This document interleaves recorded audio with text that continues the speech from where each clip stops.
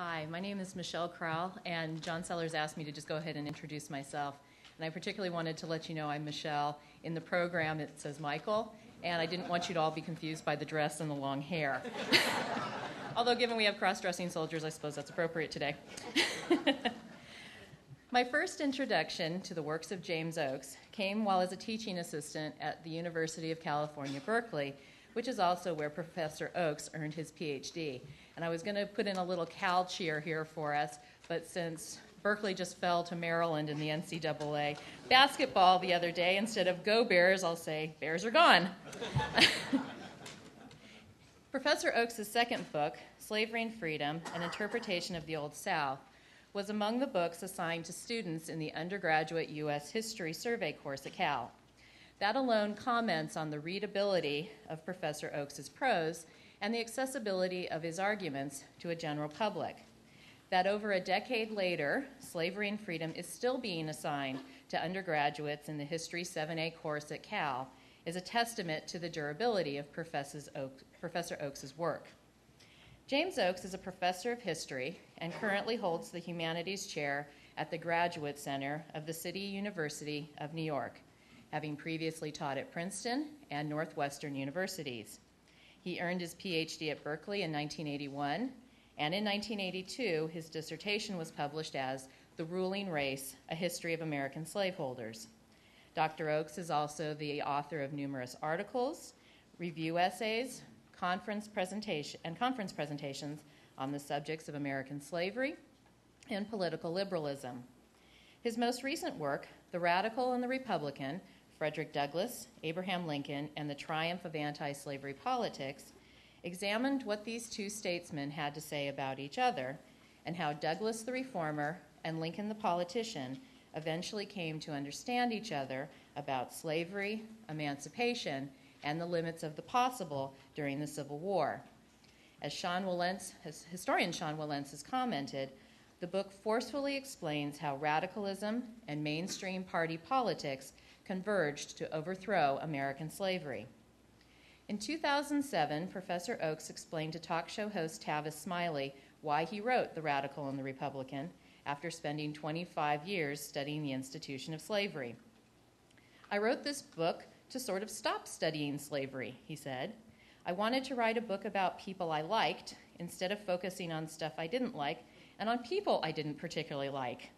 So this was actually for me a way of staying close to the subject I know and love, but sort of elevating my mood a little. This change of direction paid off in critical acclaim. Historian Eric Foner recently cited this book as one of his 3 favorite works on Lincoln, and Oakes was the co-winner of the 2008 Lincoln Prize, which places him among distinguished company like David Donald, James McPherson, John Hope Franklin, Doris Kearns Goodwin, and Kenneth Stamp, Oakes' mentor at Berkeley. So here to elevate our mood a little and discuss Abraham Lincoln, a person we all like quite a lot, is Professor James Oakes.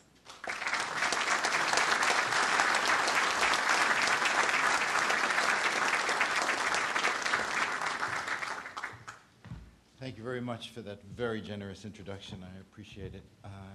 It's great to be here. This is still a very new experience for me, being part of the Lincoln crowd. But it's been one of the great delights of my professional life, and I still can't get over it. I've been working for a number of years on a history of emancipation. I got waylaid by Lincoln, in a sense, along the way, because he's obviously a large part of that story. What I'm going to talk about today is something that, well, I'm a historian. Every time I went into the sources of the Civil War, I kept saying, where did this come from? Where did they start? Why did they start arguing about property rights, for example? And this is a part of that, in a sense that it's an attempt to explain how Lincoln became Lincoln, the person we know, although there's not much in it about Lincoln during the Civil War itself. Okay. The election of Abraham Lincoln is a fixed fact, sighed the New Orleans Bee. His victory, according to the paper, was a catastrophe for the slave states. It was November 8th, 1860, 2 days after the election, and across much of the Deep South, the meaning of the voting returns was beginning to sink in. A radical abolitionist, a so-called black Republican, had been elected President of the United States. Go back and read over Lincoln's speeches, another Southern paper urged a few days later. They show conclusively that the president-elect is, quote, a thorough radical abolitionist without exception or qualification. But if secessionists were shocked by the election of a radical, some Northern abolitionists feared the opposite, that Lincoln was a conservative and that his election threatened to derail the abolitionist crusade. Don't confuse Republicans with abolitionists, Gerrit Smith warned. Their policy, he predicted, will be very conservative. A British abolitionist, George Thompson, agreed that Lincoln's election put abolitionism in, quote, a new critical and trying position. You now have to grapple with a new doctrine of Republican conservatism. Lincoln probably would have agreed on that point. He went out of his way to prove that he wasn't a radical, that, on the contrary, he was a conservative in the strictest sense of the term. Early in 1860, at the Cooper Institute in New York City, Lincoln had posed a rhetorical question to any Southerners who might have been in the audience or who might later read the speech. You say you are conservative, eminently conservative, Lincoln said, while we are revolutionary, destructive, or something of that sort. But what is conservatism? Lincoln asked. Is it not adherence to the old and tried against the new and untried? By that definition, Lincoln insisted, we, the Republicans who oppose the spread of slavery, are the real conservatives. We want nothing more than to put slavery back on the road to ultimate extinction, where the founders themselves put it several generations earlier. It was pro-slavery zealots who would overthrow the legacy of the founders. It was Southern extremists who would institute a new policy, one that would spread slavery nationwide and keep it there forever. The pro-slavery argument, Lincoln said, was the truly radical position in this debate. It's an interesting point Lincoln is making, isn't it? That in upholding the policies of the Founding Fathers, he and his fellow Republicans were the genuine conservatives in 1860. But was it true? Was the Republican platform on which Lincoln was elected, a platform that pledged to halt the spread of slavery, really conservative? As president, Lincoln would preside over the most radical social transformation in all of American history, the violent emancipation of 4 million slaves, the only thing that comes close to qualifying as a full-scale social revolution in all of our past. Was that an accident? Something no reasonable person could have predicted the moment Lincoln was elected? Were those Southern editors just being hysterical when they denounced Lincoln's victory as the triumph of a thorough radical abolitionist? Or did Gerrit Smith have some good reason to predict a conservative presidency that would undermine rather than advance the cause of abolition? Was Abraham Lincoln the conservative he claimed to be, or the dangerous radical secessionists feared he was, or are those the wrong questions? After all, what difference does it make if we call Lincoln a radical or a conservative? It's not the label that matters. But Lincoln does matter. So we need to know who he was and what he stood for at the moment he assumed the presidency. Historians like to say that Lincoln grew in office, that the person who assumed the presidency in March of 1861 was not the same man who delivered the remarkable second inaugural address in 1865. But before we can say that Lincoln grew in office, we have to have a clear idea of who Lincoln was at the moment he took office in 1861, and I'm not entirely sure we do. That's why those polarized reactions to his election are so fascinating to me. What was it about Lincoln that caused people to see him in such starkly different terms? I'm going to try to answer that question by dividing Lincoln's early career into two broad phases. Let's call one conservative and one radical, for lack of a better terminology, and suggest how those two phases came together during the secession crisis. Lincoln started out as a conventional conservative Whig. He was later radicalized by the sectional crisis in the 1850s. But when the South seceded in response to his election in November of 1860, the conservative and the radical Lincoln merged into the person who confused so many of his contemporaries, the conservative radical who would, on the one hand, uphold the Constitution, enforce the law, restore the Union, but who would do so, on the other hand, by issuing an Emancipation Proclamation. How did this happen? How did a conservative radical come into being? How did Lincoln become Lincoln? During the 1830s and 1840s, when he served 4 terms in the Illinois legislature and 1 term in the U.S. House of Representatives, Lincoln was a proud member of the Whig Party. He gave perfectly ordinary Whig speeches defending banks and railroads and public schools and upward mobility. He expressed the usual Whig fears of mob rule and social disorder. He denounced Andrew Jackson as the hero of the common man. And as the electorate widened to include more and more of those common men, Lincoln stuck to his Whig guns and advocated laws that would restrict voting and office holding to white men who owned property. In those days, people didn't use terms like liberal and conservative to describe themselves. Jacksonian Democrats looked around and saw a world divided between the aristocrats and the people. Whigs, like Lincoln, hated those kinds of social divisions. They preferred to talk about the harmony of interests that bound all of society together. Lincoln's dislike of social conflict is one of the telltale signs of his Whiggish conservatism. And there are other indications that he saw himself that way. Once, while he was in the Illinois legislature, Lincoln invited his opponents in the Democratic Party to join him in supporting a banking law based, he said, quote, upon conservative principles. This was standard Whig Party doctrine. Whigs saw themselves and were seen by others as the conservative party. It was their opponents, the Jackson Democrats, who were the radicals. At the heart of Lincoln's conservatism lay 2 great convictions. The first was nationalism, or more specifically, economic nationalism. From his very first political speeches, Lincoln was a fervent supporter of strong central banks, protective tariffs, and internal improvements, the railroads, canals, and turnpikes that would help the economy develop. Much of this was old-fashioned, parochial, pork-barrel politics.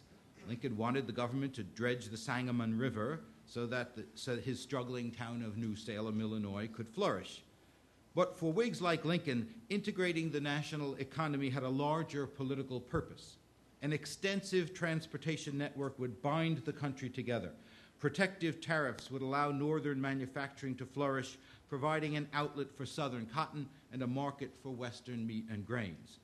The 3 great regions of the country, north, south, and west, would become so interdependent that their national economic interests would override their narrow, divisive sectional interests. Sectionalism would give way to nationalism. Whigs called this the American system, and its leading advocate, the statesman Lincoln revered above all others, was Henry Clay. And it was this nationalism that was, as I said, the first of the 2 main strands of Lincoln's conservatism. The second strand was an abiding reverence for the rule of law. If sectional animosities worried nationalists, Whigs like Lincoln and Clay, social disorder, anarchy, and mob rule positively terrified them. Lincoln made this clear as a young man in his famous 1838 address to the Young Men's Lyceum in Springfield, Illinois. Lincoln called that speech, quote, the perpetuation of our political institutions, and it was prompted by the wave of mob violence that had erupted all across the United States a few years earlier. Allow people to take the law into their own hands, and pretty soon there will be no law left. And thus it goes, Lincoln warned, step by step, till all the walls erected for the defense of the person and property of individuals are trodden down. But, as his title suggests, it wasn't merely the savagery of mob law that disturbed Lincoln, it was the threat mobs posed to American political institutions. People who are unaccustomed to restraints come to look with contempt upon the restraining hand of government, he believed. The victims of mob rule likewise lose their respect for a government that can no longer protect them. And by such means, Lincoln argued, the attachment of the people to their political institutions evaporates. Don't let this happen, Lincoln warned. Let reverence for law become the political religion of the nation instead. In Lincoln's mind, the twin pillars of Whig conservatism, nationalism and the rule of law, could never be fully separated. He called for a nearly religious commitment to America's political institutions, but the commitment would be sustained by economic policies that would bind Americans of every section together in their shared dependence on the government. It was no wonder that Lincoln had so much contempt for the political romanticism of his opponents, the Jackson Democrats. They were the ones who elevated the unfettered individual above the necessary constraints of society. They were the ones who disdained government and encouraged popular contempt for the courts. In the name of the people, Jacksonians made disgraceful excuses for mobs that lynched blacks, shot abolitionists, and ran newspaper editors out of town. For a devoted Whig like Abraham Lincoln, opposing Jackson meant more than supporting sound banks and protective tariffs. It meant preserving the social order, maintaining national unity, and respecting the rule of law. Here was the basic difference, as Lincoln saw it, between the sound conservatism of the Whigs and the dangerous radicalism of the Democrats. But those traditional distinctions were swept away by the rise of anti-slavery politics in the 1850s. Lincoln's beloved Whig Party collapsed, and he cast his lot with a new Republican Party devoted to free soil, which in practice meant opposition to slavery's expansion. Unlike the American system, which implicitly accepted slavery as a permanent part of an integrated national economic system, free soil stigmatized slavery as a backward and disturbing element in the nation's economy. For this reason alone, Lincoln's adoption of free soil politics moved him closer to the radicals. For by the new standards of the 1850s, conservative now meant pro-slavery. Lincoln acknowledged this indirectly in 1856 when he fretted over the possible defection of Republicans of, quote, from the Republicans of, quote, a good many Whigs of conservative feelings and slight pro-slavery proclivities. The conservatives were now the people with pro-slavery proclivities. And as far as those conservatives were concerned, Lincoln's strong moral opposition to slavery made him politically suspect. What was the difference, conservatives wondered, between Republicans and abolitionists? Both went around quoting the Declaration of Independence as if the words all men are created equal actually applied to blacks. It's no surprise that pro-slavery conservatives called Lincoln a black Republican. His critics had a point. Think about what the political spectrum looked like in the 1850s. The arch conservatives were the pro-slavery Southerners. The centrists were the Northern Democrats, who claimed to be neutral on slavery, and border state Whigs, who advocated sectional compromise. And on the left, upholding the principle that slavery was wrong and ought to be treated as such, were Lincoln and the Republicans. Lincoln had always hated slavery, but he was also accustomed to thinking of himself as a conservative. Once slavery became the central issue in American politics, however, he suddenly found himself on the opposite end of the political spectrum, and, strictly speaking, he didn't have to alter any of his convictions for that to happen. But he did alter his convictions. Lincoln didn't simply look more radical in the 1850s. The fact is that he grew steadily more radical over the course of the decade, especially after 1857. Some of this movement was strategic, politically strategic. In 1854, still a Whig, Lincoln called, in good Whig fashion, for the restoration of the Missouri Compromise line. That would allow slavery to expand below that line into the Southwest. But then the Whig Party collapsed, and the Republican Party that replaced it called for a complete ban on slavery in all the Western territories. So when Lincoln himself became a Republican, he toed the new party line, abandoned his call for the restoration of the Missouri Compromise, and opposed any further expansion of slavery. Moreover, the Republicans were free soilers, and as I indicated earlier, the free soil had more radical anti-slavery implications than had the Whigs' American system. But the most dramatic shift began in 1857 in Lincoln's reaction to the Supreme Court's infamous Dred Scott decision. It changed the way Lincoln talked about slavery, and by the time he finished answering the questions raised by Chief Justice Roger B. Taney's shocking decision, Abraham Lincoln had arguably become a radical. The first question that Dred Scott raised was, did the Constitution, quote, expressly affirm a right of property in slaves as the Chief Justice claimed. No, said Lincoln, there was no such thing as a constitutional right of property in slaves. Second, was Tawney correct when he ruled that free blacks were not, never had been, and never could be citizens of the United States?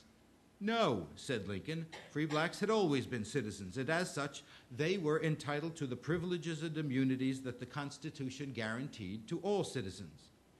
And finally, if the Dred Scott decision was wrongly decided, as Lincoln believed, what could be done about it?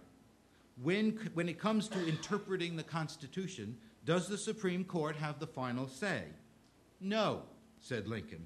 The people, through their elected representatives, have the last word. Dred Scott, he said, was a despicable decision. Somebody has to overturn that ruling, and that somebody was Congress. If the Republicans ever get control of the legislative branch, Lincoln declared, they should overrule the Supreme Court. It's not that such things weren't said in the middle of the 19th century. It's that good conservatives weren't supposed to say them. Any one of Lincoln's three responses to Dred Scott would have been startling in its own right. Taken together, they suggest a remarkable shift toward radicalism on Lincoln's part. And it wasn't only Lincoln's positions on slavery that became more radical. So did his rhetoric. In the late 1850s, Lincoln began to sound like a radical. There was, for example, the notoriously militant House divided speech that Lincoln delivered at the opening of his 1858 Senate campaign. The speech dismayed his friends as much as it shocked his opponents. In it, Lincoln said that that slavery created an irreconcilable conflict between the North and the South. That kind of talk was common enough among abolitionists and anti-slavery radicals. Frederick Douglass, for example, had been saying for years that a titanic struggle between slavery and freedom was coming, and he wasn't the only one. Militant pro-slavery Southerners also said the same thing. Slavery was no longer secure in the Union. There was an irreconcilable conflict between the Northern and Southern ways of life. George Fitzhugh said that, for example. It was that kind of talk that moderates hated. There is no irreconcilable conflict, they said. If there were, there would be no room left for sectional compromise, they warned. That kind of talk will lead us all into a civil war, they cried. So when Lincoln declared in 1858 that, quote, a house divided against itself cannot stand, that a nation cannot sustain itself, half slave and half free, that a crisis was coming, he was sounding a theme that smacked of radicalism. Lincoln's newfound invocation of Thomas Jefferson is another indication of the shift. Today, this seems perfectly respectable, but in Lincoln's day, Jefferson was widely viewed as the ideological godfather of the Jacksonian Democrats. As a young Whig politician, Lincoln rarely, if ever, mentioned Jefferson, but he began quoting the Declaration of Independence as soon as he took up anti-slavery politics in 1854, and he started mentioning Jefferson by name with increasing frequency in the late 1850s. All honor to Jefferson, Lincoln declared in 1859, the man who proclaimed, quote, a superior devotion to the personal rights of men, holding the rights of property to be secondary. The Republicans favored, quote, both man and the dollar, Lincoln argued, but in cases of conflict, Republicans stood for the man before the dollar. This made them the true heirs of Thomas Jefferson in Lincoln's eyes. By the time Lincoln became president, he had endorsed black citizenship, denied that there was a constitutional right of property in slaves, urged popular resistance to the Supreme Court, and invoked Andrew Jackson to do so. He argued that human rights took precedence over property rights, and he hailed Jefferson as his inspiration. He also formulated his first sustained arguments in defense of free labor, at one point declaring that he was glad he lived in a country where white workers were allowed to go on strike. And in the closing years of the decade, Lincoln's rhetoric became aggressively and at times movingly anti-racist. By almost any conceivable measure, Lincoln was becoming a radical in the 1850s. And yet he seemed uncomfortable with his new identity. At the same time that he was moving in a radical direction, Lincoln was beginning to define his opponents as the real radicals in the debate over slavery. The chief and real purpose of the Republican Party is eminently conservative, Lincoln explained in Columbus, Ohio, in September of 1859. It proposes nothing save and except to restore this government to its original tone in regard to this element of slavery. And over the next 6 months, Lincoln sounded this theme repeatedly in speeches in Kansas, New York, and New England. In each case, Lincoln contrasted his own conservatism with the radicalism of pro-slavery Southerners. You claim you are conservative, and we are not, Lincoln said in Leavenworth, Kansas. We deny it. And then, for the first time, he asked that rhetorical question, what is conservatism? Followed by what was quickly becoming his familiar answer, conservatism, Lincoln said, meant preserving the old against the new. Southern politicians had recently developed an entirely new set of arguments, radical and aggressive arguments in defense of slavery, Lincoln said, whereas Republicans wanted nothing more than to uphold the moderate restrictions on slavery established by the nation's founders. In saying these things, Lincoln was reversing the common usage of his day, toying with the popular understanding of pro-slavery politics as conservatives and anti-slavery politics as radical. And there's reason to believe that Lincoln knew exactly what he was doing. In fact, his claim to conservatism is suspiciously counterintuitive. The more radical Lincoln became, the more conservative he claimed to be. It's as if he were defying us not to take him at face value. It would be tempting to conclude, therefore, that Lincoln was deliberately masking his increasing radicalism with clever arguments designed to make himself appear conservative. That's what many Southerners suspected when Lincoln won the presidential election in 1860, in November of 1860. Don't be fooled, they warned, quote, having vilified and maligned the South through the long canvass, the New Orleans Crescent declared within days of Lincoln's victory, Northern leaders now tell Southerners that they have nothing to fear from his presidency, that he is in fact, quote, a moderate, kindly tempered, conservative man. Will you walk into my parlor, said the spider to the fly. The Richmond Enquirer agreed. The idle canvass prattle about Northern conservatism may now be dismissed. Give the Southerners some credit. There was reason to believe that a radical had been elected president. And yet, through it all, as Lincoln's anti-slavery politics became more and more radical, an underlying element of conservatism persisted. Whigs were great believers in limits, for example, that individuals and markets alike had to be restrained for the sake of good order. In Lincoln's mind, slavery violated this enduring precept in several ways. It put too few restraints on the power of individual masters, too few limits on the right of property, and too few boundaries on the reach of the market. In this sense, Whig conservatism fed directly into Lincoln's anti-slavery politics. Similarly, his reverence for tradition and his long-standing fear of disorder echoed through Lincoln's anti-slavery arguments.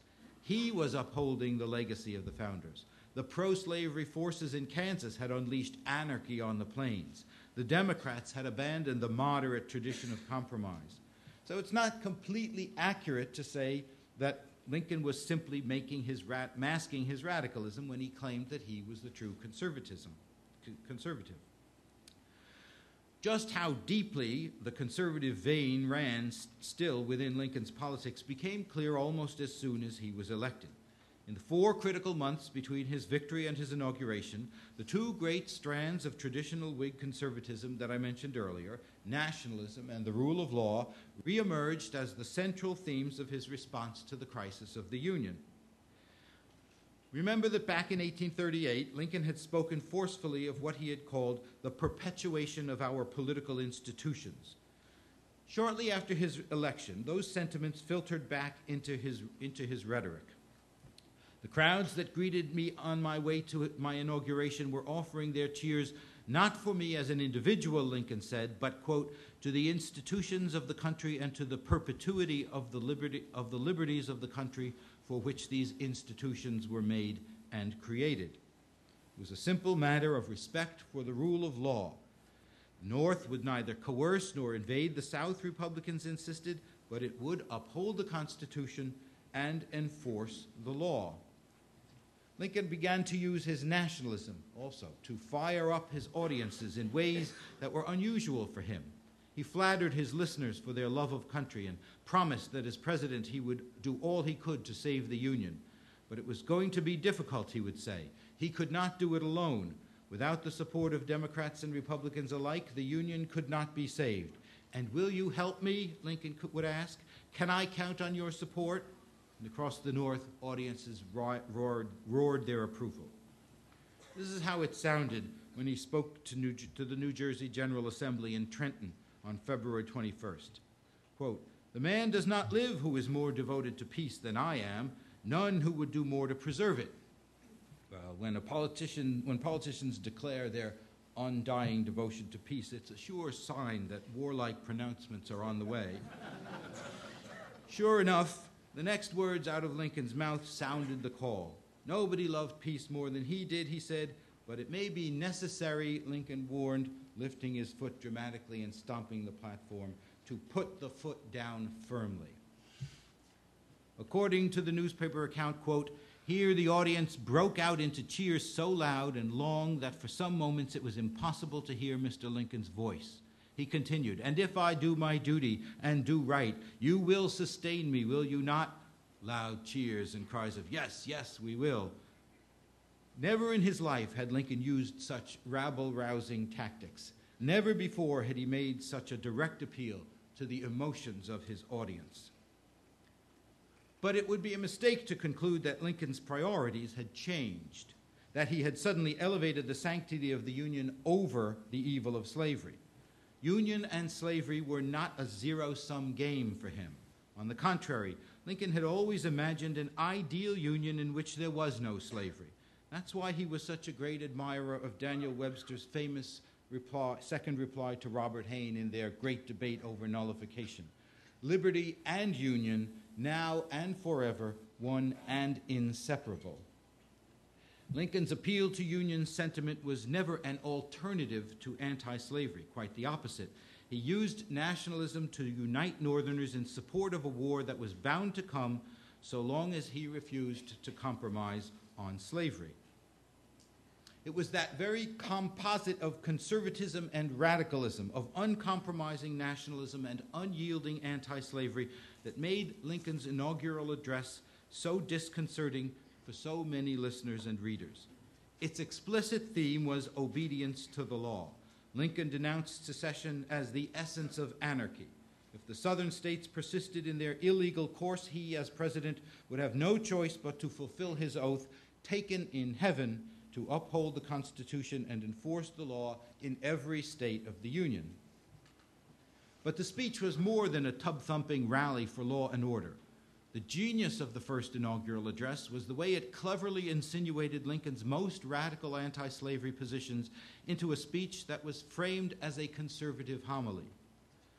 Lincoln said, for example, that he and every Republican congressman had sworn an oath to uphold the Constitution, including the Fugitive Slave Clause. He quoted the entire clause verbatim. His point was that Southerners had no justification for leaving the Union because neither he nor any Republican lawmaker had ever denied their obligation to uphold the Fugitive Slave Clause of the Constitution. But this was misleading and may even have been disingenuous. The controversy had never been about whether the Fugitive Slave Clause should be enforced, but how it should be enforced, whether the Fugitive Slave Act of 1850 was the proper way to enforce it. The question in dispute was always, can the northern states guarantee the rights of due process to blacks so that citizens accused of being fugitives would have the opportunity to prove their freedom in northern courts? Southerners said no. Northerners said yes. The Fugitive Slave Act of 1850 had provoked an uproar among anti-slavery Northerners precisely because it transferred enforcement from the states to national commissioners who no longer recognized the due process rights of free blacks accused of being runaway slaves. In the Dred Scott decision of 1857, Tawney tried to settle that dispute once and for all by declaring that blacks were not citizens and were therefore not entitled to the privileges and immunities of citizenship, among them, most importantly, due process.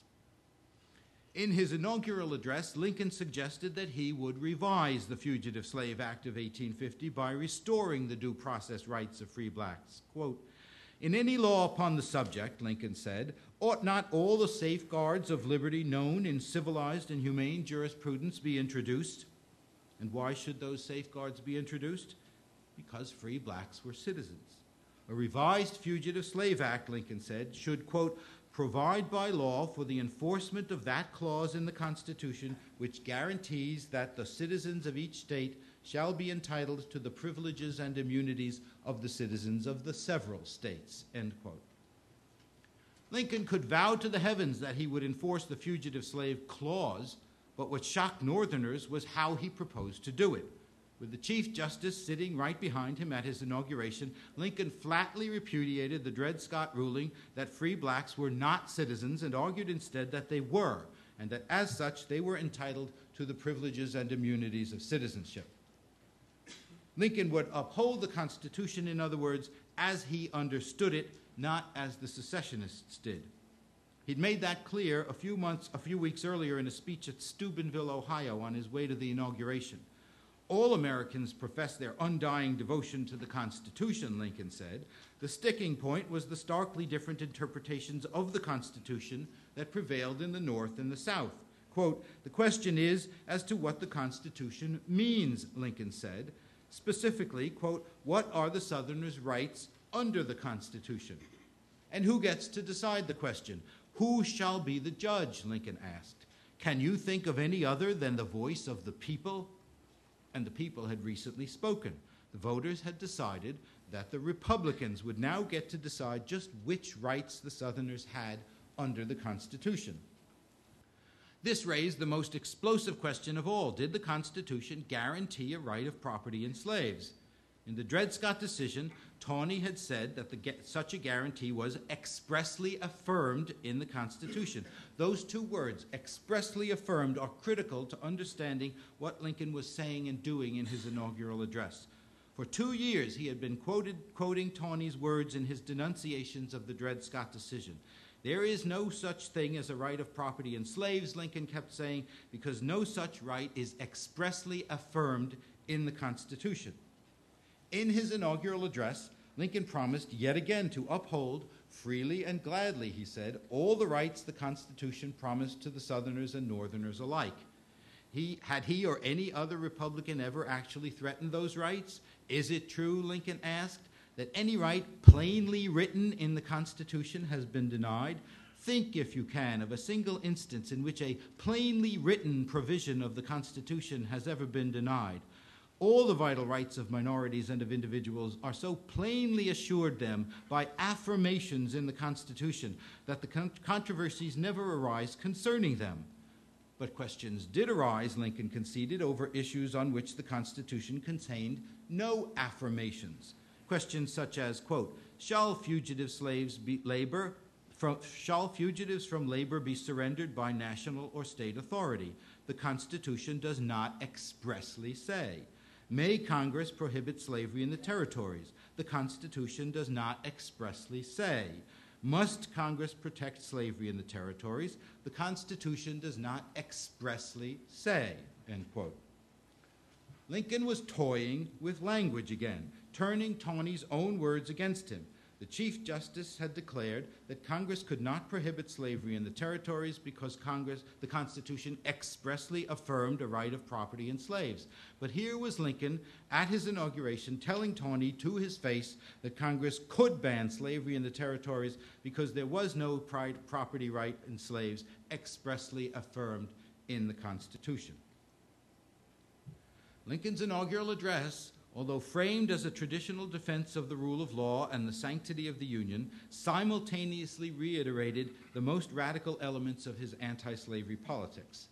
When Lincoln promised to respect all the rights Southerners were entitled to under the Constitution, he was effectively promising them nothing. It's hardly surprising that secessionists saw little but anti-slavery extremism in Lincoln's speech. Quote, couched in the cool, unimpassioned language of the fanatic, the the Richmond Examiner declared. Mr. Lincoln's inaugural address followed, quote, the promptings of fanaticism, even to the dismemberment of the government with the horrors of civil war. Another Virginia paper, the Richmond Dispatch, agreed. The inaugural address of Abraham Lincoln, it said, inaugurates civil war.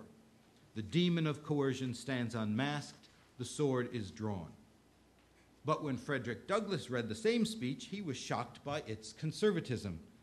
We must declare that the address to be little better than our worst fears, Douglass wrote. Some of this was hasty misreading. Lincoln was not, as Douglass believed, affirming the rights of property and slaves. But Douglass also caught the contradictions of Lincoln's speech, even if he didn't quite grasp their full dimensions. Quote, it is, he said, a double-tongued argument capable of two constructions. Just so. The inaugural address was a conservative speech suffused with unrepentant nationalism and an unblinking determination to enforce the law, come what may. But those Southern editors were right as well. Lincoln had taken an oath of office spouting dogma that sounded to them like pure abolitionism. Slavery was wrong and ought to be treated as such. There was no constitutional right of property in slaves. Accused fugitives were entitled to the presumption of freedom and with it the privileges and immunities of citizenship. That same paradox of conservative radicalism shaped Lincoln's emancipation policy during the war. He would endorse the revolutionary overthrow of slavery, and at the very same time he would warn against letting the Civil War, quote, degenerate into a violent and remorseless revolutionary struggle. However the revolution was accomplished, Lincoln insisted it had to be done legally. It was a position that was bound to infuriate Confederates and at the same time confound the most committed radicals. It's no wonder that Lincoln's harshest critics have always preferred to make things easier for themselves by smoothing out his wrinkly contradictions. Secessionists looked at him and scoffed at the idea that he was a conservative, but radicals were often irritated by Lincoln's very real conservatism. They said he was too cautious, too concerned about the border states, too slow to issue the Emancipation Proclamation, too prejudiced to care about the plight of black slaves. No one was more perplexed by Lincoln's record and no one worked harder to figure it out than Frederick Douglass. But figure it out he did, and in 1876, at the unveiling of an Emancipation Monument in Washington, D.C., Douglass explained Lincoln better than anyone else ever had. Few great men, Douglass said, had ever been subjected to fiercer denunciation than Abraham Lincoln. He was, quote, assailed by abolitionists, he was assailed by slaveholders, he was assailed by men who were for peace at any price, he was assailed by those who were for a more vigorous prosecution of the war, he was assailed for not making the war an abolition war, and he was most bitterly attacked for making the war an abolition war. The abolitionists were often harshly critical of Lincoln, Douglass noted. To them, Lincoln seemed tardy, cold, dull, and indifferent to emancipation. But Lincoln was a statesman, the elected president of the nation at large, Douglass explained, and it was by the standards of the nation at large that he should be judged. Measure him by the sentiment of his country, a sentiment he was bound as a statesman to consult, and by that standard, Douglass concluded, Abraham Lincoln was swift, zealous, radical, and determined. Thank you.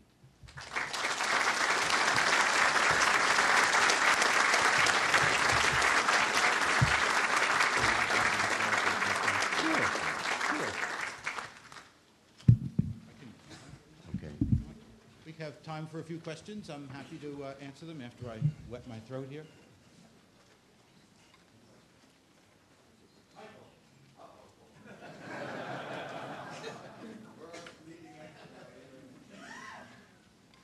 Jim, go ahead. Lincoln famously made an argument in 1858 that blacks should not be allowed to vote or serve as jurors or hold office or intermarry with whites. What's the difference between those considerations and privileges and immunities? Those,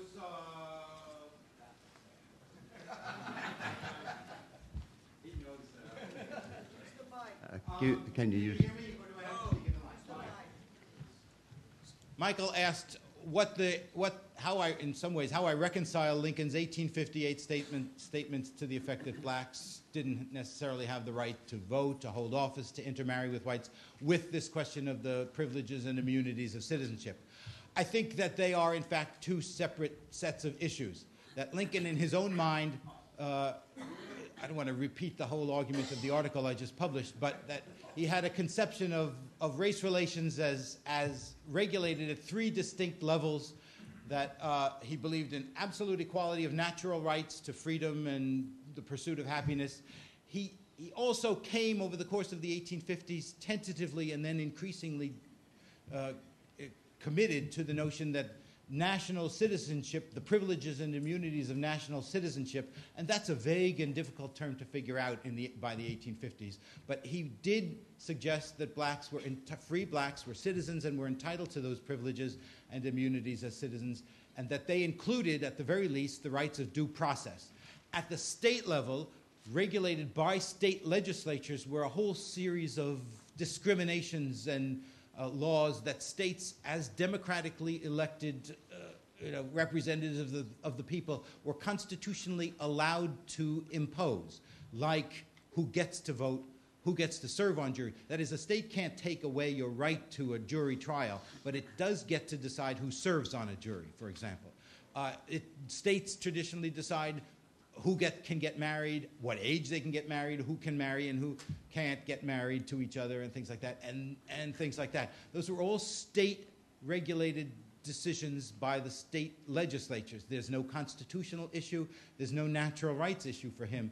And that's why he says during the debates with Stephen Douglas in 1858 that if Stephen Douglas is so concerned about these questions about whether blacks can vote and marry, then don't send him to the Senate, send him to the state legislature and send me to the Senate, because that's where those issues get decided. He was basically sloughing off. I mean, it's not just a sloughing off, but he's basically saying the issues of racial equality that we're concerned about, that are listed in those speeches, and particularly the Charleston debate, are state legislated issues, not issues of national government. They don't concern citizenship rights, and they don't concern natural rights. Yeah, but not if you're only on the mic, because it's being recorded. Okay. If this is off the topic, I apologize, and we can just go to the next question. But you have taken us up to the inaugural address, the first inaugural, and that leaves us 22 months short of the Emancipation Proclamation. Right. And is there any intellectual development between that time and, say, December 1st, 1862, and the President's report to the Congress? That's, in a way, my talk today was the prelude to a book-length answer to your question, which is that emancipation is in certain ways, in the larger span of historical time, it's a blink, and it happens very quickly. But in terms of the Civil War, it's a long, slow process of intellectual, legal, and social development that begins almost immediately after the war starts and doesn't end until months and months after the war ends, after Lincoln is already assassinated. And so the short answer to your question is yes, there is a process that continues after his election to the presidency. I don't think, for example, no one could have foreseen the contraband issue, right? That arises, it's the first big emancipation type issue that arises within weeks of Fort Sumter, right? And Benjamin Butler says, I don't want to send these refugee slaves back to work on Confederate lines. I'm going to call them contraband of war. Almost immediately, Lincoln calls a special meeting of his cabinet. He tells Montgomery Blair, this raises huge issues if we're going to keep slaves as contraband of war. We got to meet to decide this issue. He meets, they decide the issue, and his Secretary of War that afternoon sends a telegram back to Butler saying, your decision to call them contraband is approved. That's the first, right? And it's very quickly after the war begins, and it keeps going all the way through until his re-election and his decision to promote very actively the 13th Amendment to the Constitution to nail in place emancipation so that it was irrevocable, and also to make sure it actually happened in places like Kentucky and Delaware, where there had been no emancipation before then. So again, it's a long, short answer, but yes. As late as 1858, Lincoln specifically said, I've said it 100 times. I have no inclination to take it back, that the people of the North should have no inclination to enter the southern states and interfere with slavery. I have said that always. First of all, do you think he was dissembling, and how do you feel this reconciles with your concept of Lincoln as an increasing radical by that time? I think, well, for example, the argument about that I gave in answer to Michael's question, part of my answer there is that Lincoln, like everybody else, believes in states' rights. He accepts that the Constitution recognizes slavery in the states where it already existed. And there is a long history, I'm just beginning to uncover this, of attempts by a certain group of anti-slavery lawyers and jurists and legal scholars to figure out ways by which the Constitution could be used. Not the Gerrit Smith argument or the Frederick Douglass argument that the Constitution is an anti-slavery document, but attempts to use the Constitution to get into the southern states. Lincoln picks up some of that and doesn't accept others of it. But by the late 1850s, he's not simply saying, we have no intention of interfering in the states where it already exists. What he's saying is, he's also saying, unless you secede, in which case, all bets are off, right? So it comes with this coda that's absolutely critical, because he's come to believe that the constitutional protections that slavery has are not natural rights to property, but they're very specific and delimited, and that you forfeit them if you leave the Union. So he explicitly threatens, he says, why would you leave the Union and lose all the protection you have right now under this government? So while he does say he has no intention of interfering, he also threatens to interfere if they actually leave the Union. Good answer. Thank you. Just one question. What is your opinion about President Obama appearing on the Jay Leno show? I'm going to pass on that one. On the right. Professor Oakes, in your speech, you said Lincoln, in the first inaugural, offers no guarantees or no promises to the South. But in the first inaugural, doesn't he also offer his support to the original 13th Amendment that would have written slavery into the Constitution?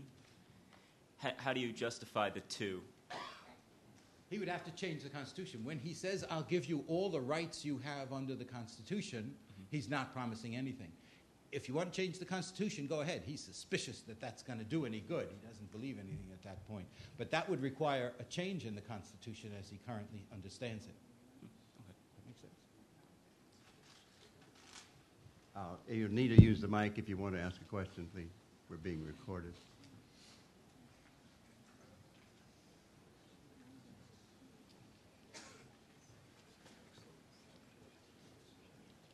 You have spoken of Lincoln as an individual, but was he not also a party leader? And while questions the minutiae of rights under the law was largely decided on a state level, wasn't it true that in those states where Republican legislatures gained the majority, that they were not shy in pushing for equal rights for blacks when they had the power to do so? That's true. But Lincoln was very careful about never coming out to advocate things that went beyond the party platform. Because he was a good party person, and he warned Ohio Republicans, for example, don't go advocating the overthrow of the Fugitive Slave Act, because if you do, you're going to lose all these votes in Illinois, right? But he himself didn't like the Fugitive Slave Act.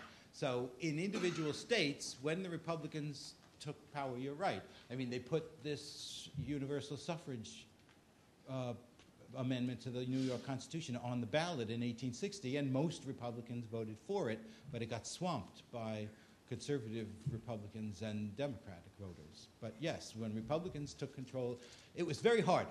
They were in this peculiar position of, in order to get anti-slavery politics back into the mainstream, they had to make this argument that race and slavery were two separate issues. We're not going to go around advocating racial equality. We're just going to advocate the abolition of, or at least restrictions on slavery. We're only an anti-slavery party. But the truth is that it's not so easy to separate race from slavery in American politics. And there's the kind of people who don't like slavery tend to be the kind of people who are more sympathetic to equal rights. So even though it's not an official Republican Party position, there is this tendency in the northern states to see more egalitarian legislation when Republicans take over. Yes. I want to issue our thank you for Professor Oakes for this fine speech.